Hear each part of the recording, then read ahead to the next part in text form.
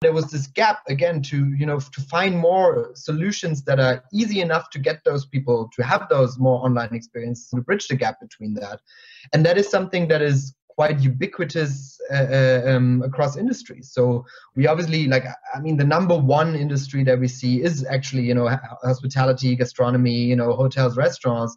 But then there's a lot of things around real estate, retail, obviously, I love the idea of appointment booking via QR code, no matter what service you provide. Like from that has become a lot more important during COVID as well. Like if you don't want to, you're going to the hairdresser, you can't have 10 people in there at once. You have to kind of, have some hygiene protocols and stuff like that. So I see that a lot more as well in like beauty salons, spas, and so on. Scan the code, book your slot, come by when the time comes, so you don't have to interact unnecessarily with people and expose your risk.